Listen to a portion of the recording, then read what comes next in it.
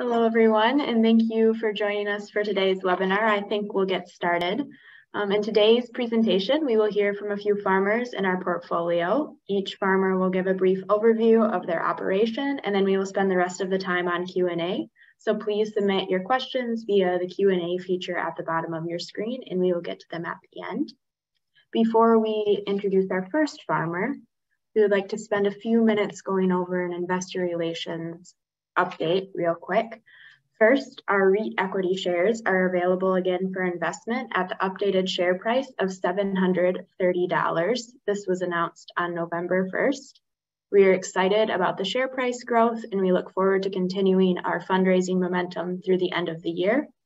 The minimum investment at this new share price is $10,220, which is 14 shares. Second, our official redemption period is open through November 20th. Eligible shareholders have been notified via email, and if you're an eligible shareholder and you have any questions about the paperwork or the process, please feel free to reach out to Donna or I, and we are happy to help you with that. And then finally, we expect to announce if we can pay a dividend in early December, so shareholders stay tuned for an email about any dividend. And then if you're a note holder, you can expect to receive your interest payment in January as usual. Next, we will jump into the farmers for our farmer panel. We will start with Doug Crabtree. He will give an overview of his grain operation and row crop in Montana. So to kick it off, I will hand it over to Doug. Okay, can everyone hear? Okay, thank you. Yeah, I appreciate this opportunity. It's great to get to visit with some of the folks that make what we do possible. Anna and I farm and they're starting to ranch here in north central Montana. We farm on the Canadian border and as far as 20 miles south from there. We started in 2009, bought a couple sections and farmed part-time, and slowly over the years we've grown that to 20 sections, so we're managing just over 12,000 acres now.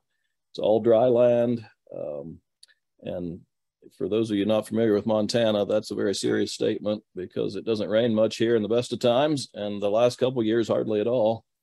I like to tell people, when you're comparing agriculture in the Northern Plains to other regions of the country, you just take a zero off. So our potential and revenue are equivalent to something 10 times smaller in the Midwest, just to give you an idea.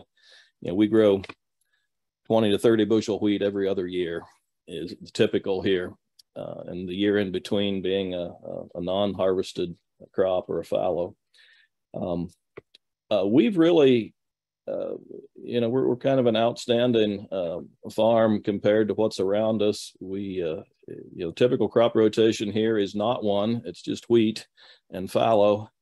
And we grow 20 plus crops every year, really hanging our hat on diversity and looking to get into more into livestock and grazing and integrate that into the cropping system as you know, just anytime we can inject more diversity, try to look more like nature does, we feel like we're gaining. We also have a couple other programs attached to the farm. We started several years ago an apprentice program where we aim to train young folks that are interested in getting into organic farming, and then assist with incubating them into their own operations or finding space on ours to give them a stake in the ownership. That's still very much a work in progress. This year we launched the Community Supported Stewardship Agriculture Program, which is a way we're trying to get interested parties to help join us in the sharing the risk of all that we do, and then in turn sharing with them the rewards and the results. So I'd love to talk to you more about that, but I know we have a schedule and look forward to questions. Thank you. Shawn, you're next on my screen, so do you want to introduce yourself? Yes. Hello, everyone. My name is Shawn Hatley, and I'm located with my wife, Jennifer, Janie. And so in the picture there, you have my father on the left, and then you have myself and Jenny, my wife, and two boys, Eli and Blake. They're 11 and 13. And then you see Lily and Duke, two of the farm dogs. But we're based in a bedroom community outside of Charlotte, North Carolina, in Stanley County. We're a very hilly area, very rocky soil, and an abundant water resource, both groundwater and rivers in our area. We learned about Iroquois through some research, looking at different real estate investment trust operators in the farmland space. We see much of our nation's farmland still being in the hands of private ownership, but we see that trend changing over time, whether it's multinational ownership or in the case of real estate investments aggregating a lot of farmland. An old timer in our area told me a long time ago, he said, if you're going to farm, you have to own dirt. And our farm is, the house we live in was built by my grandfather. The farm was started by my great grandparents, and it's basically 100 acres. They used to grow pigs out on pasture and had a number of chicken houses, and grandma would sell eggs to the community and to a local hatchery. And I'm 43, and so it's been a childhood dream of mine to bring the farm back to its glory days, because so many of the farms in our region, and they get built, they get turned into houses. That's about the most profitable crop in our region these days.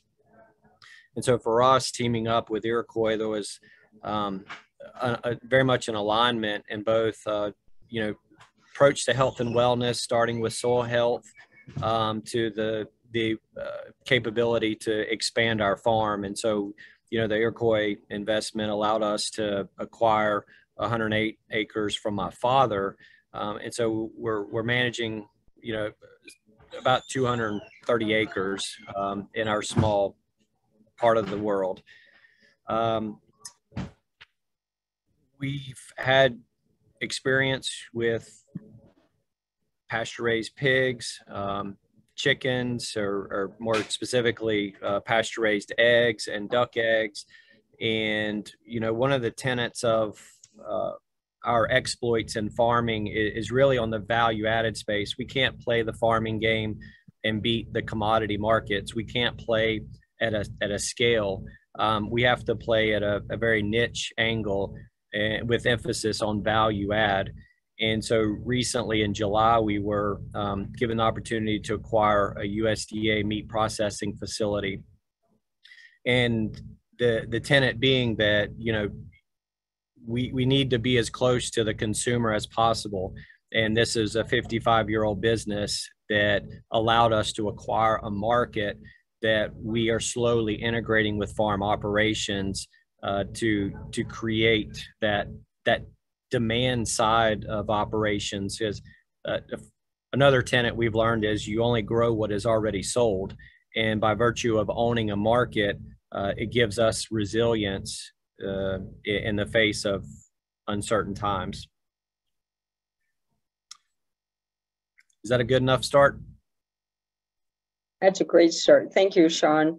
Right. And Justin, would you please introduce yourself and your farm?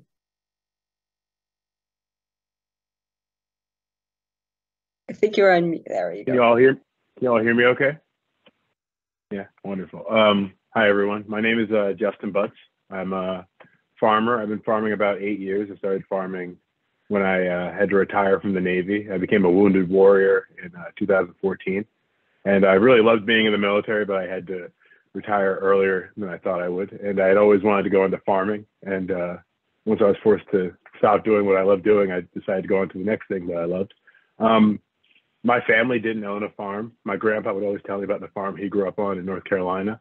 But I never got to farm growing up. I lived in rural Pennsylvania, and I was surrounded by farms, but there were no farmers that were like me. And I was always told that like black people didn't farm by a lot of the other farmers I knew, but mainly their children. And it kind of got to me, and it was something that I was very passionate about. So after I got out of the Navy, I actually took over a farm. Somebody kind of leased me their land to buy. I had 500 chickens. I was selling eggs to a grocery store. And throughout the year, I had found they had been very dishonest about the condition of the farm. And I didn't know because I was a new farmer. It was my first year out of the military. But at the same year, I was a student at the seed farm in Emmaus, Pennsylvania, which was a farm incubator and apprenticeship. And I learned about farming and about organic farming. And I kind of just picked up some skills and ended up getting out of the first farm and going to college at the Culinary Institute of America, where I wanted to go since I was a child. And I got a degree in culinary arts with a specialty in farm-to-table cooking. And throughout that, I bought some pigs on the first farm, and I kept the pigs throughout the entire time I was in college, and I actually started a large soap business while I was in culinary school. And all my teachers helped me with like my marketing and my research, and they helped me get the business off the ground. So by the time I was out of college, I had like a wholesaler, and I was selling soap, and I had a herd of about 40 pigs. So I had developed experience as a farmer, and I had leased land all through college, and I had just kind of grown. And then I went to work at Soulfire Farm, which is a very interesting organization. I enjoyed working there. You could probably read a lot about them. I worked there for a year. It was a very small farm. They had more of a social justice angle, whereas I had grown up thinking about farming as more like you have to be able to make a profit to farm. Like they're a nonprofit organization, so their goal is not to make money farming. But I realized if I want to own a farm, I have to be very profitable. So the next year I went to work at Laughing Earth Farm, which was a 300-acre multi-species organic rotational grazing farm. And I was in a fellowship with Soulfire. And through that fellowship, I heard about Iroquois Valley, and I learned about a farm in my area that was for sale. So this July, I'm very thankful to say I was able to buy a 104-acre farm in Bern, New York.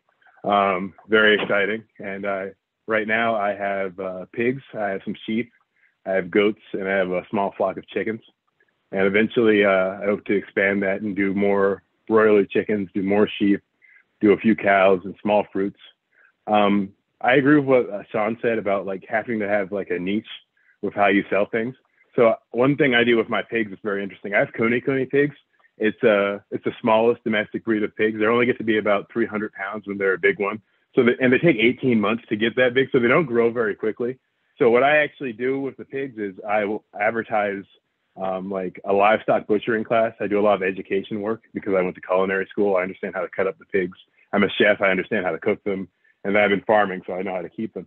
So I do animal husbandry classes and livestock butchery classes. And I'll have like 10 people come. They'll watch me butcher a pig. They'll help. They'll get their hands a little dirty. We'll eat the pig from last time. Like I'll make some like pulled pork or something with it. And then I'll keep the pig because I'm butchering it at home. I can't sell it to anybody. And then I take all the fat because they're lard pigs, and I make soap. And I can make $1,000 worth of soap out of one pig once I mix it with the other ingredients. So I make about $2,000 off of one Kune pig, and then I still keep all the meat and eat it, which is like, I think the neatest thing that I've been able to do. So I definitely want to do more value added and more educational things on my farm. I also work full time as a chef right now at like a local college, and I'm transitioning to a catering company. But over the next 6 years, I hope to finally like get my farm up to the point where I can just farm full time, not work anywhere else. I want to have like a sufficient like flock of sheep, have a tractor, have some gardens planted just so I can support myself off the farm and not have to work. But that's over time. And I would like to do some like apprenticeship and incubation, because I worked being at a farm incubator was what allowed me to get the skills to be successful in farming. And 8 years later, I have a big farm. So I want to be able to provide other people with the same opportunities that I had. Yeah. Thank you for listening. I hope I didn't go on too long. Not at all. That was a great story. And I think Harold is had a few technical problems, but I think he's here. And Harold, would you like to introduce Janie's farm? You're currently on mute. Let me see if I can unmute you. Hi there. Sorry for my, I don't know what you want to call it. I'm just a busy guy. I'm delivered in Michigan today, and I've got one more stop left before the bakery closes. So anyway, so I'm Harold Wilken. I guess I can introduce myself this way. I was a recovering conventional farmer. Became organic 17 years ago. Never looked back. Met David Miller through his cousins, the Brockman family. They were the first people that I rented land to go organic from. And then David came to me and said, I've got this idea of buying land as an investment to transition to organic. So we found 140 acres right across the road from David's small acreage in Danforth, Illinois. And that was the start of Iroquois Valley Farms.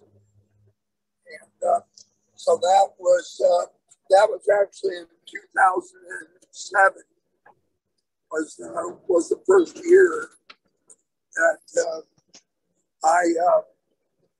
that was the first year that I farmed for Iroquois Valley then.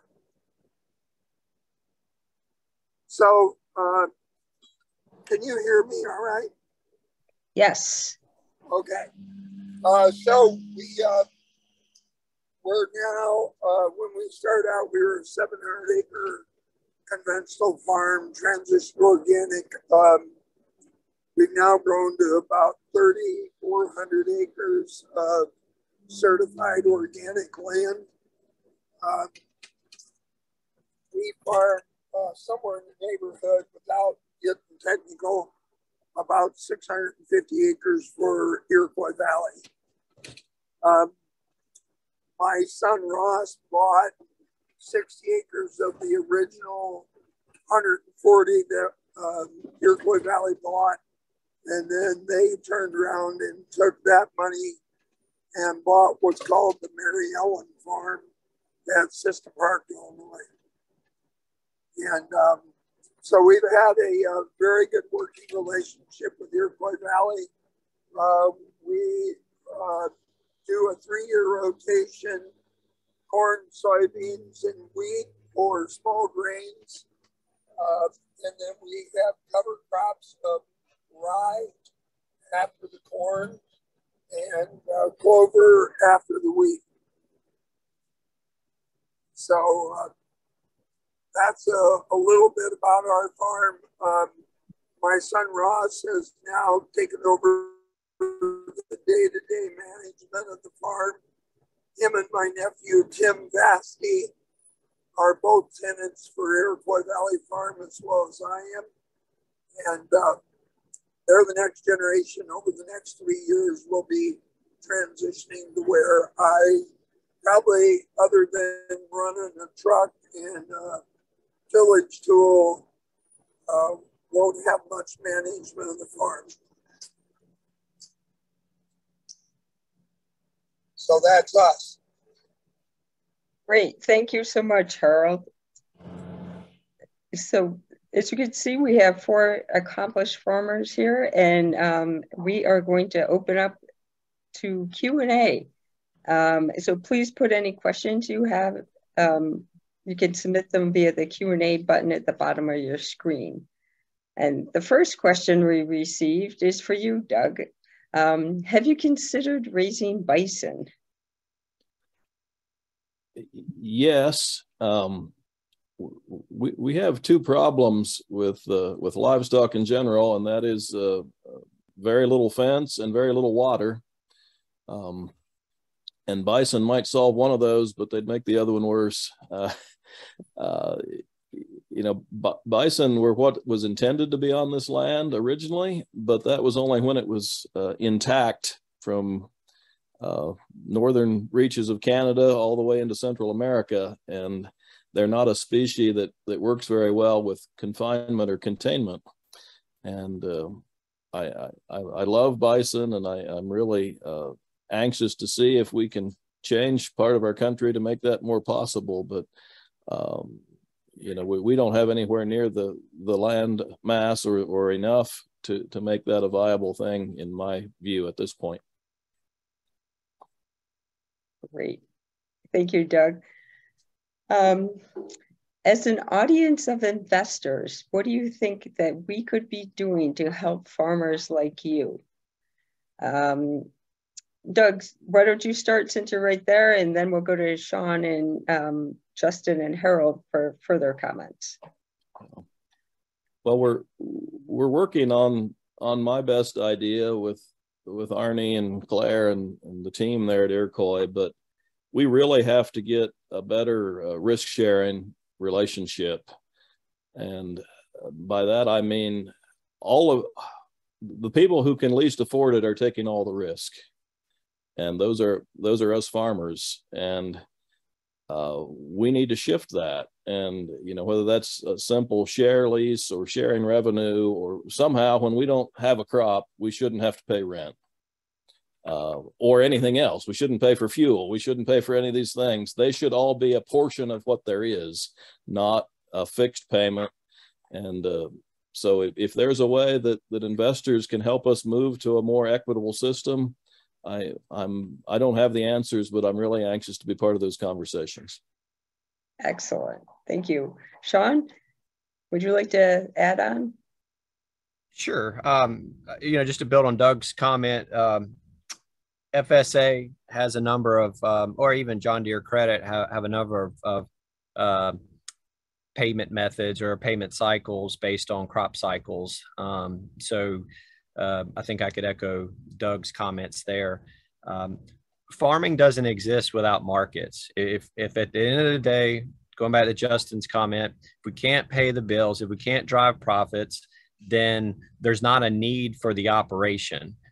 So if the business, you know, whether it's a hair salon or a grocery store or a bank, if it's not providing a value or a product or service that people value, and unfortunately the way we express that value is through currency these days, or, you know, payments.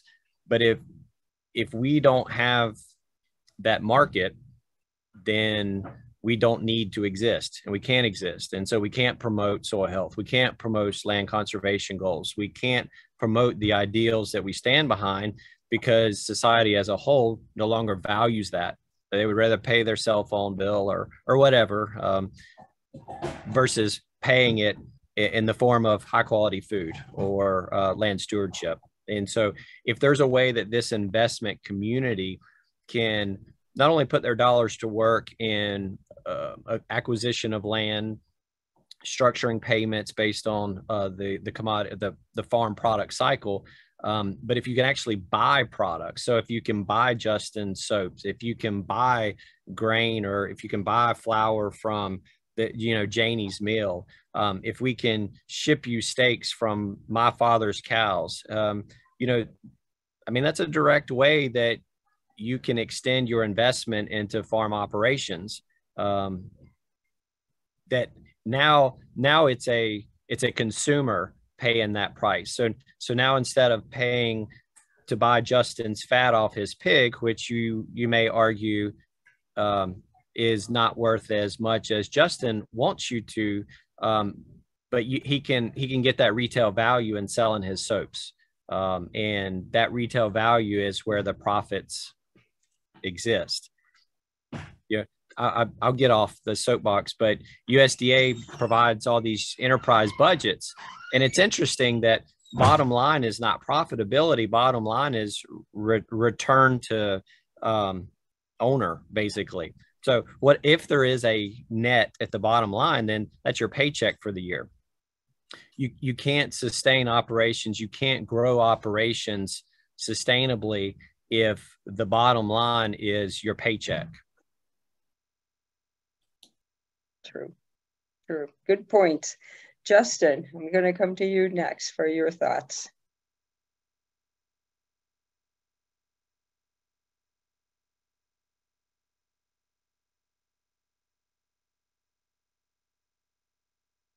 Sorry, I always forget to unmute. I am terrible at Zoom. Would you like me to answer that same question? Yes, please. What can you be doing to help farmers like us? Well, I would say the biggest thing is just being more. If I hadn't gone to one particular meeting, I would have never heard about Iroquois Valley. And I don't think I would have my farm now because my bank was not being very helpful. Just knowing that you existed made all the difference in me being able to purchase my farm. This was the third time I had tried to purchase a farm. So I just think being more just out, I don't know how to describe it, but just being out there more so that people know that this product actually, and this company actually exists. I had no idea. I don't know how you could maybe advertise more, maybe like Facebook or just, I think also partnering with groups that are trying to promote people to get into farming. Like I was in the Braiding Seeds Fellowship that was started by Soulfire Farm, where they're kind of like there's like a group of like 10 farmers where they're kind of mentoring us through the year and introducing us to people like Iroquois Valley and other groups like that. I think partnering with organizations that are teaching people about farming and also kind of helping us at the next step where we're the incubators. I think that would be the best way to help us, because then you would be meeting people that are kind of at that transition phase where they're looking to buy a farm. And it was just very stressful. I tried to buy a farm that first year, and the bank was just not helpful. And every subsequent time, it was very stressful just trying to deal with the bank. But once I had found Iroquois Valley, it was a very pleasant experience. It was like night and day. They actually wanted to help me. Whereas the bank was just like, can you meet these requirements? Oh, you meet them, but I don't like how you met them. I don't want to give you the loan. And Iroquois Valley was just very flexible and very willing to meet me where I was, because I was a good candidate to get the house. I just wasn't a conventional candidate like banks would be used to having. So I think just partnering with places where they are teaching people to farm and kind of getting us started, I think you would really be helpful. Hope that was a good answer. That was a great answer. Thank you so much. Harold, would you like to take a stab at that? What investors can do to help farmers?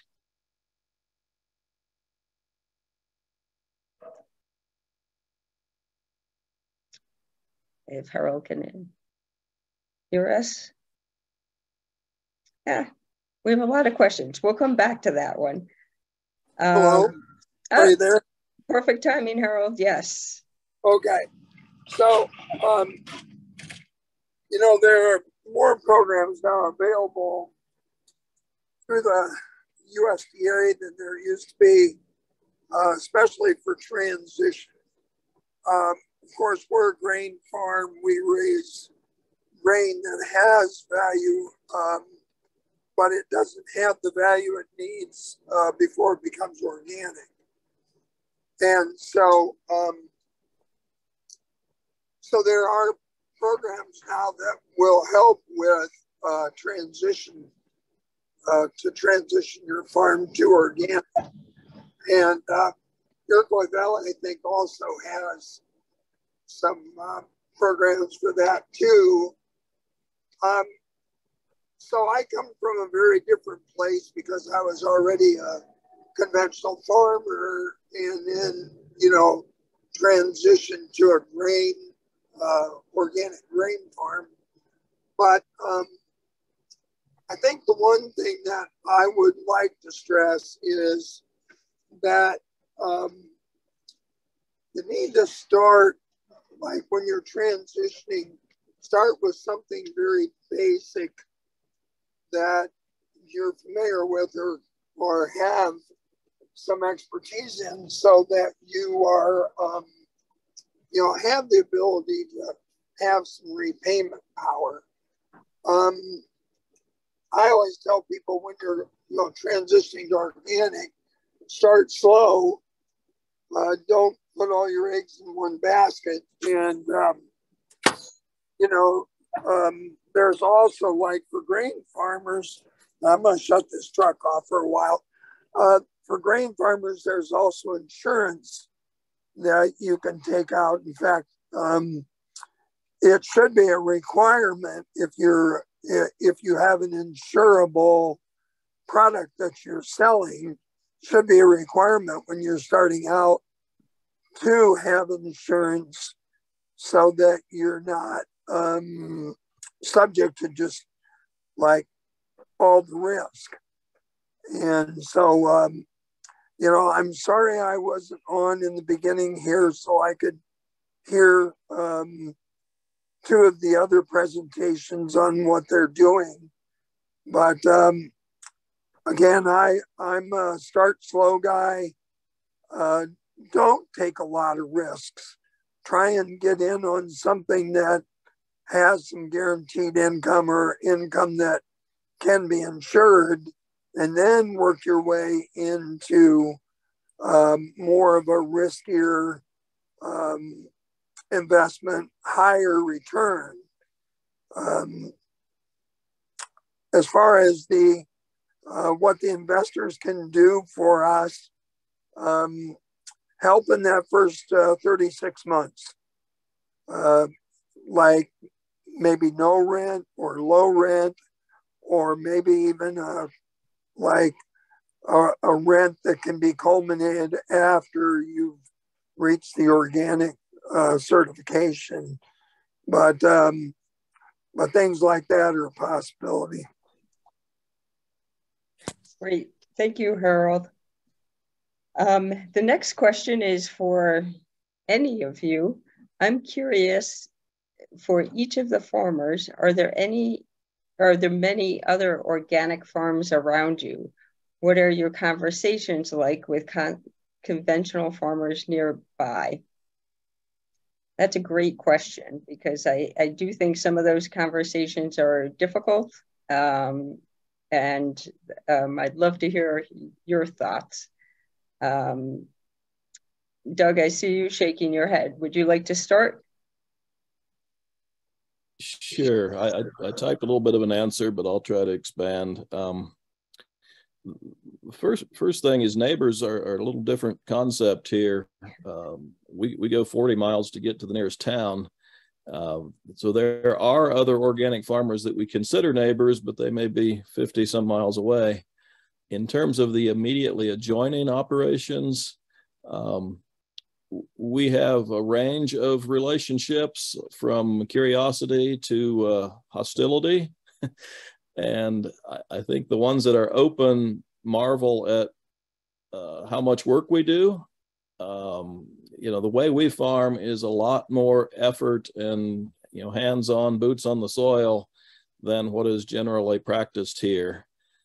It is not uncommon at all for a father, daughter, son team to be managing, I'll say in quotes, 20, 30,000 acres. And, you know, they're going to see that land once or maybe twice in a year. And obviously with the more intense system, we spend a lot more time with our resource.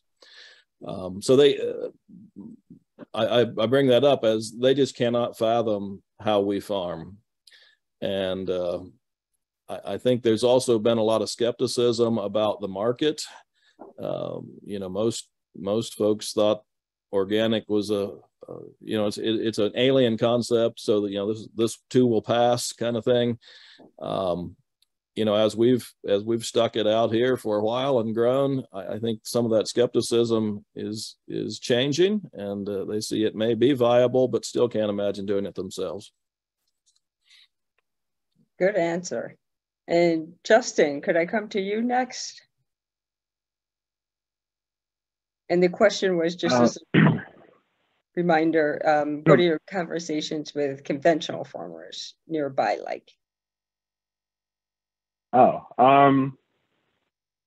that's a very interesting question. I actually love like where I live, and I find that all of my neighboring farmers are very supportive and very helpful.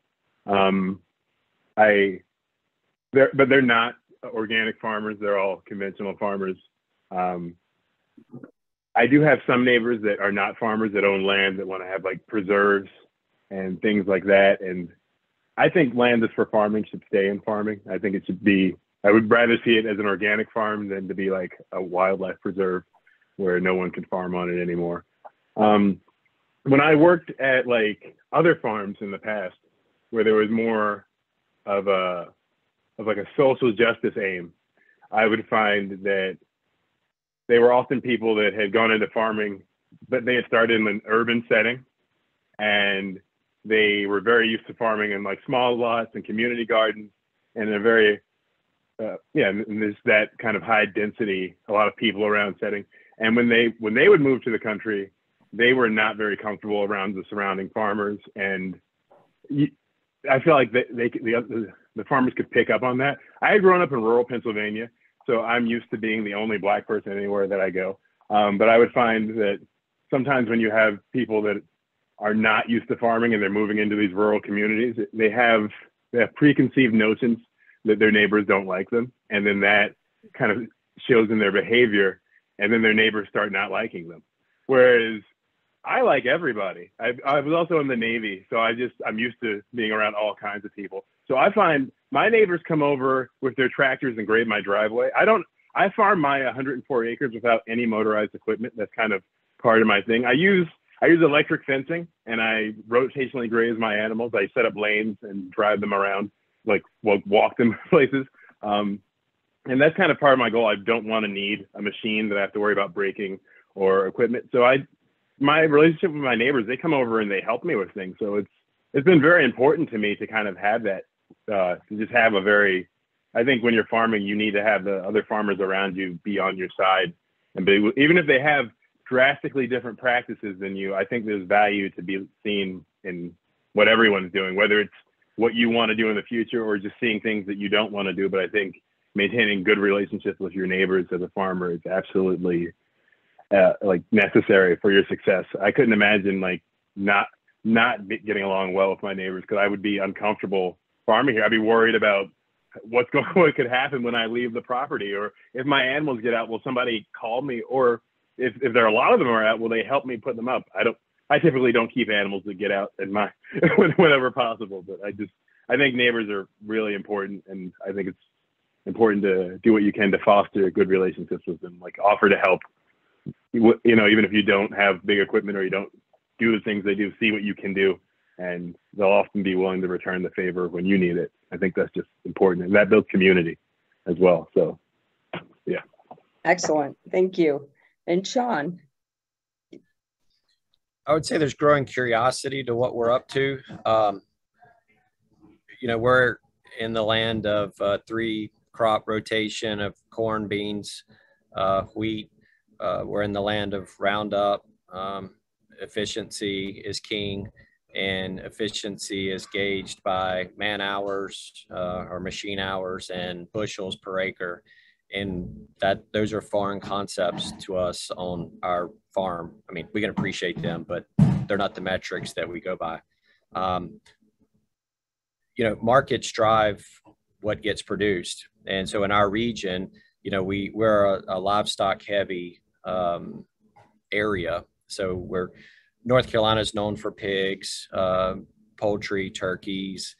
And so a lot of the grain that's grown is produced to support those industries. And North Carolina is a net grain importer because we don't grow enough grain to feed all the hogs and poultry that we grow as a state.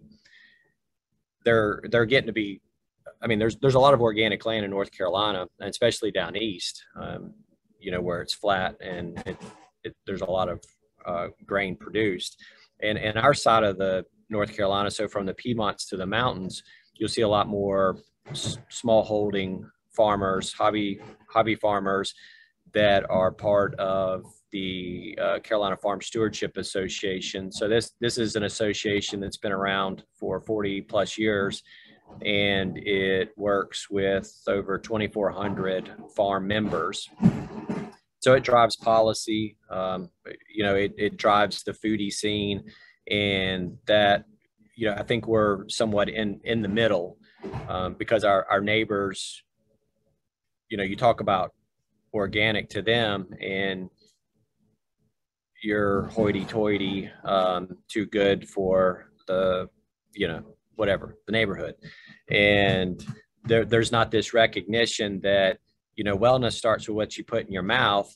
I don't care if you like Diet Mountain Dew all the time. You know, your diabetes issue can be cured with food. That's a foreign concept to many of our neighbors. And so when we get home from church and the neighbors walking our pigs down the road, or the neighborhood cop is, you know, monitoring sheep that are in the neighbor's yard, I agree with Justin. It is nice to have friends of the community, but they probably think we're a little bit off the radar, off the reservation, or off the radar when it comes to being a farmer, so to speak. We don't fit the mold. Thank you so much, Shawn. Harold, I think I'm going to come to you with a different question. Somebody asked if you could explain your transition from conventional to organic.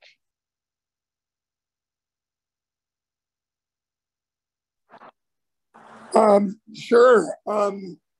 So most of the land that has been farmed in my area, excuse me a second, I apologize. I'll get it. So most of the land that was farmed in my area has been farmed conventionally for the last 60 years. So that would be heavy fertilizer use, herbicide use. So we start out with soybeans, because soybeans will take pretty well any herbicide that's still left over from the farm being conventional for so many years. Then we go to small grain, and then we put the cover crop into the small grain. Actually, in January, I like to seed it into about 4 or 5 inches of snow. That way it melts and works into the soil, and when it warms up in the spring, then it grows. But then by the 3rd year, we go to our corn crop, which the corn crop on an organic grain farm is the highest income producer in the rotation. One of the things that I caution organic farmers or new organic farmers is when you do your budgets, you have to do it as a 3-year. You add up the income and expenses for all 3 years in a rotation, and then divide that by 3. You can't look at the corn year, bean year, and the wheat year and do it individually. It has to be a team. It has to be looked at as a system, a cycle of 3 years. But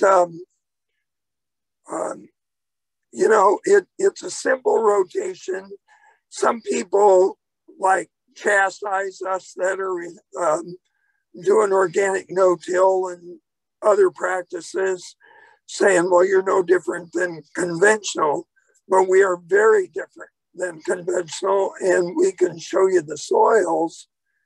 After about 5 years, the soil takes a big change. Because one of the things you have to understand is that for the past 60 years, it's been spoon-fed every other year, every year, with fertilizer, with nitrogen. And the soil itself is pretty well dead and doesn't have much life in it.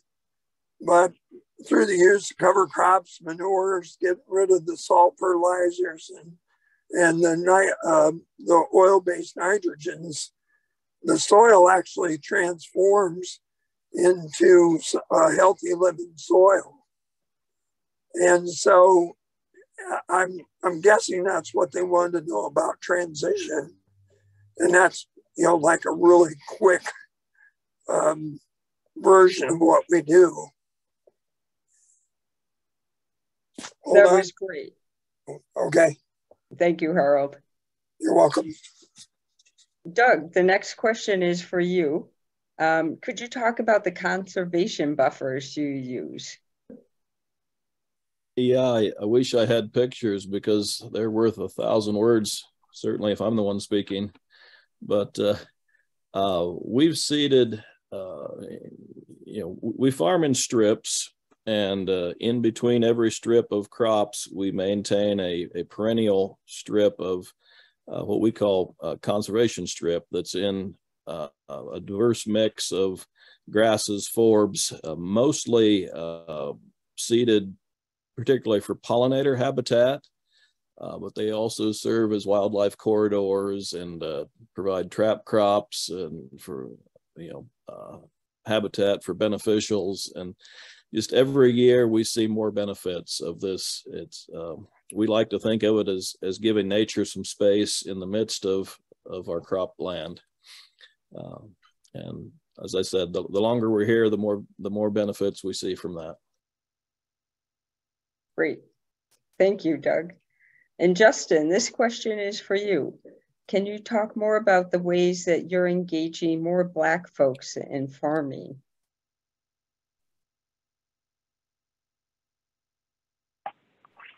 Well, I would say the main thing I do is just try to interact with, well, I engage with everyone that's interested in farming. A lot of the stuff that I try to focus on is getting other veterans into farming. I worked at Soulfire, and that was their main objective, is to get like Black, Indigenous, and people of color into farming. And I'm definitely in support of that, but it is not like, I would say I'm more veteran focused than I am like focused on a particular race, but I also want to encourage everyone to farm. But I would say I do try to be an example of like what farming actually can look like. I think a lot of when I've worked at some nonprofits, I see a lot of they have a lot of donations, they have a lot of money coming in, and they will paint a picture that is not accurate of what farming looks like in some situations, because they're not making money from actually farming. So a lot of what I do is when I meet other Black people, or honestly anyone that's interested in farming, is I invite them to the farm, and I let them come and experience what farming looks like.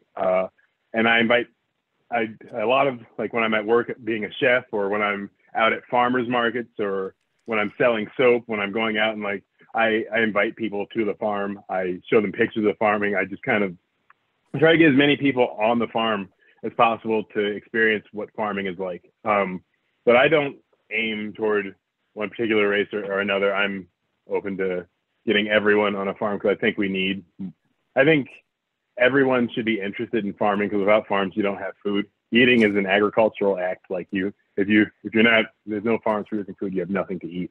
And I think we should be more aware of where our food is coming from, what goes into producing that food, and also from how far away the food has to be kind of shipped to get to us. So I do speak a lot to people about like what actually the process is to produce the food that they're eating, which I think is very helpful, just kind of talking about farming with people and being active in the community.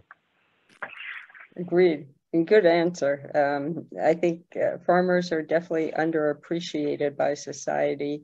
And people do forget that without farmers, we wouldn't be eating very well or at all. Shawn, I have a question for you. It says that Shawn says he only grows what is already sold. Is that literal, or just knowing that there is a market for when you begin growing the crop or animal? So I would say it's the crop or the animal. I've had experience. So there's a tenet that says, if it's too good to be true, it's most likely untrue, and that plays well in markets. In North Carolina, we've had agriculture markets come and go. They're bust. Hemp is my most recent memory, where we were growing industrial hemp, and we had an industrial hemp extraction facility, and that was we invested in that and built that because a farmers co-op of hemp growers were standing there at the farm gate, so to speak, and they had 6 market contracts dry up or vanish or they were never real. And maybe it's the type of market or commodity that we were growing, which was industrial hemp. There's a lot of grayness around that. But the point was, we built the extraction facility to provide a value add crop to basically provide an outlet or a market for the commodity that was sitting in everybody's barn.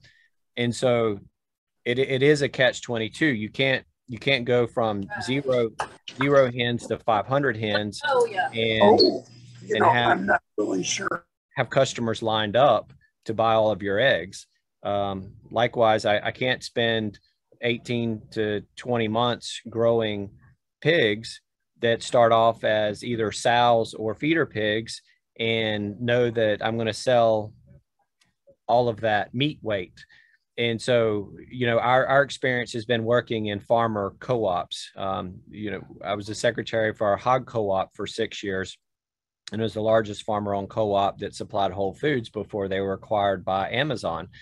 And so I've seen firsthand the challenges, because you as a on the grower side, you spend a significant amount of energy and money and effort to get a product that you can sell to a market. Well, that market better exist to inform what you need to be growing and investing, because if you're not controlling your costs from day one, then you're going to end up at the gate with a product that's too expensive to sell and nobody wants to buy it. So I don't know if I answered the question, but you have to understand what the market will bear, what it's willing to pay, what it assigns value to, and how much they can buy. And all of that has to be known before you start growing the first thing. That answers the question, I think. Very good. Thank you. The next question is about conservation easements. Do any of you have a conservation easement on your farm? We do not, but I'd love to. I have explored it with Three Rivers Land Trust in our region. And I guess two observations in that process. We worked great with them, got our appraisals. We have appraisals based on the conservation value.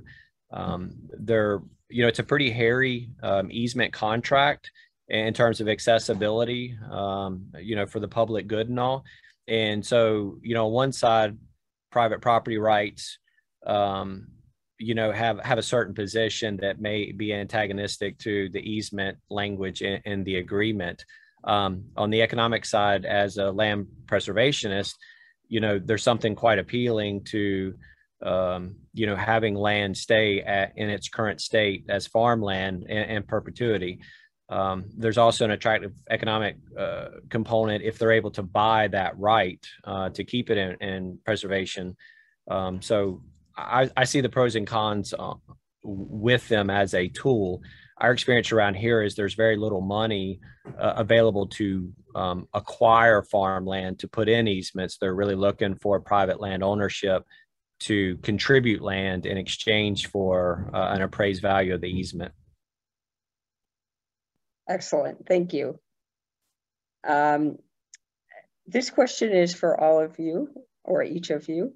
I would like to know from each farmer, what is the biggest challenge has been, and what are your biggest challenges going forward? What is their forward-looking goal? So past challenges, challenges going forward, and forward-looking goal. Anybody like to start? I'd say it's always operating capital, because growth consumes more capital. The more you grow, the more you sell, the more cash you tie up in inventory, work in progress, finished goods, marketing. The beast, the appetite of the beast grows. And if you happen to know of a market that has a significant appetite, then you have to identify, I would say, capital that's aligned with the bigger purpose. It's not a long shark. It's not quick money. Like I've had partners in the past, and they have a trader mindset. And this is what excites me about Iroquois Valley as a REIT. versus an acre trader as a REIT, because there's a long game, I believe, with Iroquois Valley. I mean, anytime you're talking about soil health, you're playing a long game.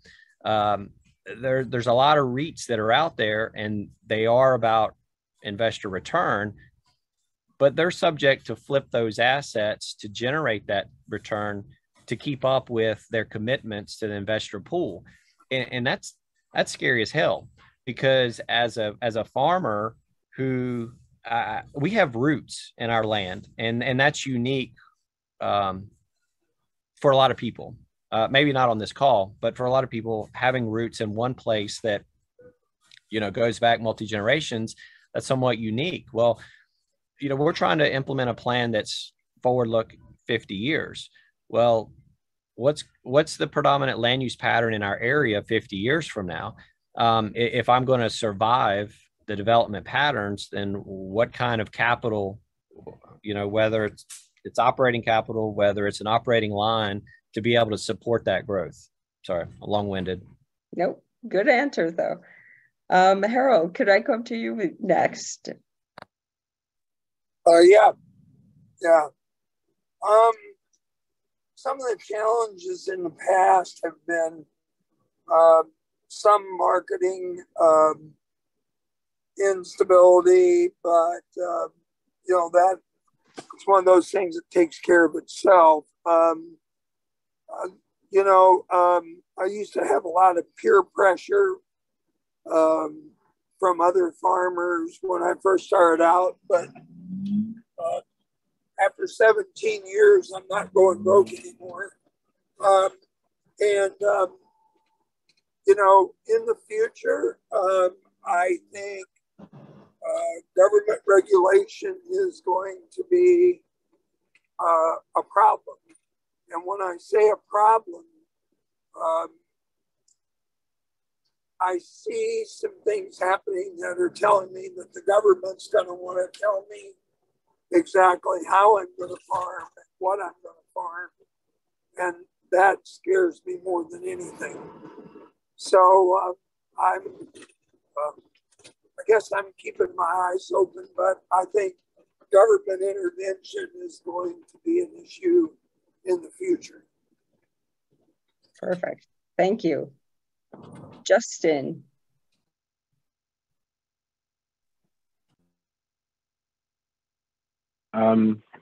Thank you.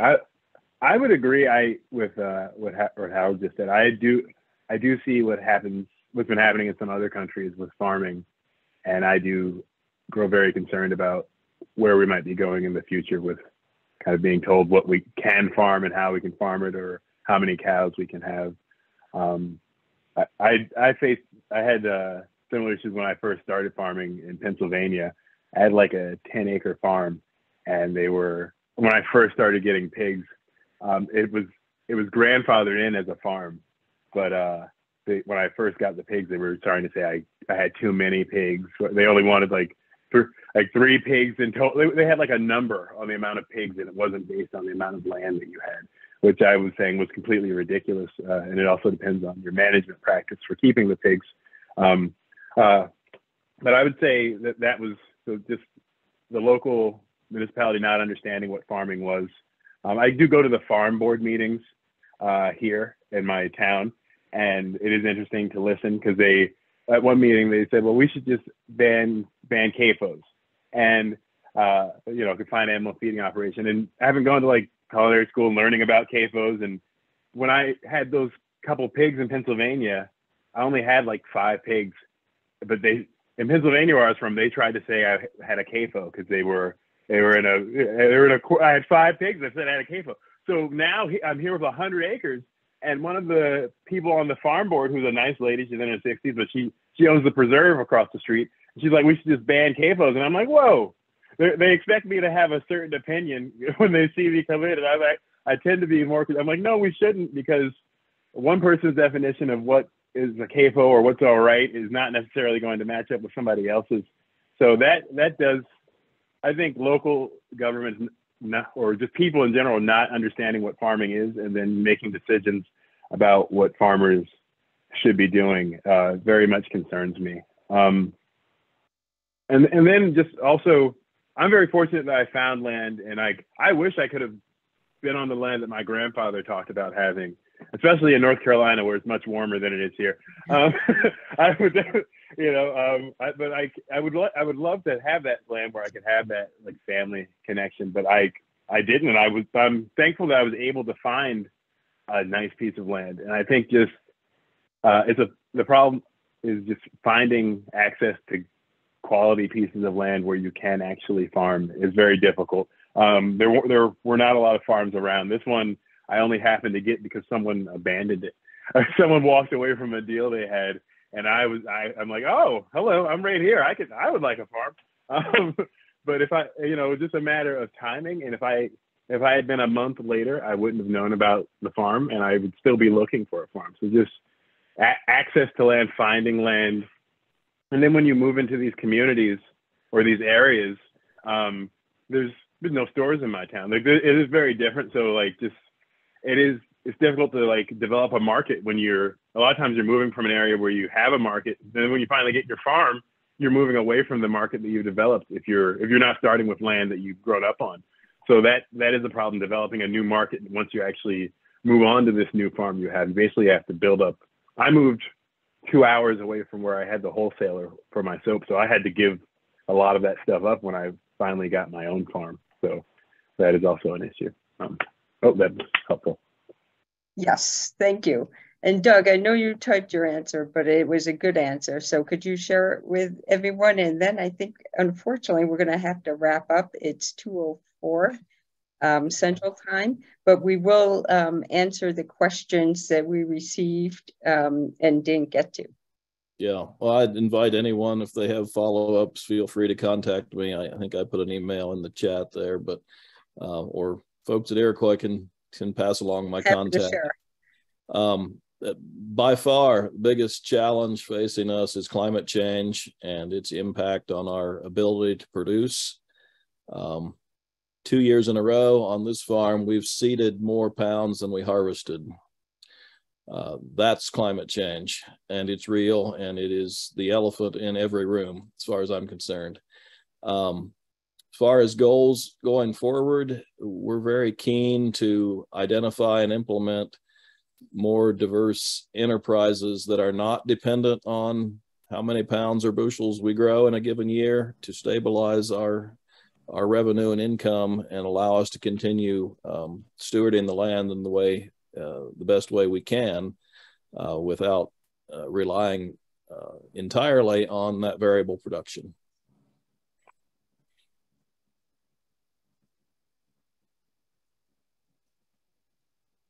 Oops, no, I didn't. I'm on mute. Doug, Justin, Harold, Shawn, thank you so much for your time. We know you're really busy and we really appreciate it. And to all the investors who attended, thank you for your great questions and your continued support. If you would like to get in touch with any of the farmers who spoke today, please reach out to Lacey and I. We're happy to coordinate that. I hope everybody has a great rest of their Wednesday, and I look forward to staying in touch. Bye now. Thank you all. Thank you very much.